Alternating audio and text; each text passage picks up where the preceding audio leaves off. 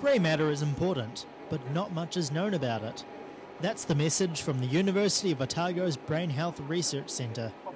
Part of its public awareness program includes the giant brain, and Research Centre student Tim Hintz says people have been keen to expand their minds through the exhibition. What we're showing them is how different conditions can actually affect the brain and how it looks. The idea being that we expose the public to what the brain actually looks like. The brain cost $25,000, and about 15 students on duty at the gallery are using it to explain neurological conditions such as Alzheimer's disease. Hintz says the research centre has been set up to ultimately cure and treat brain health issues, and enlightening the public plays a part in that.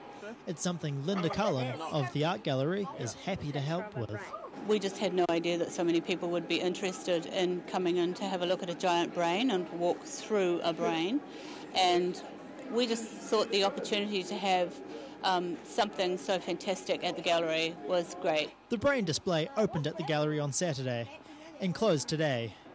Now the inflatable organ will be packed away until the Science Festival in July, when residents will again have the opportunity to learn some mind-blowing facts like this. If you were to get a pile of lard, fat, and you would heat it up a little bit, that sort of slimy, gooey texture, that's what the brain's like. David DeLorean, 39, Dunedin News.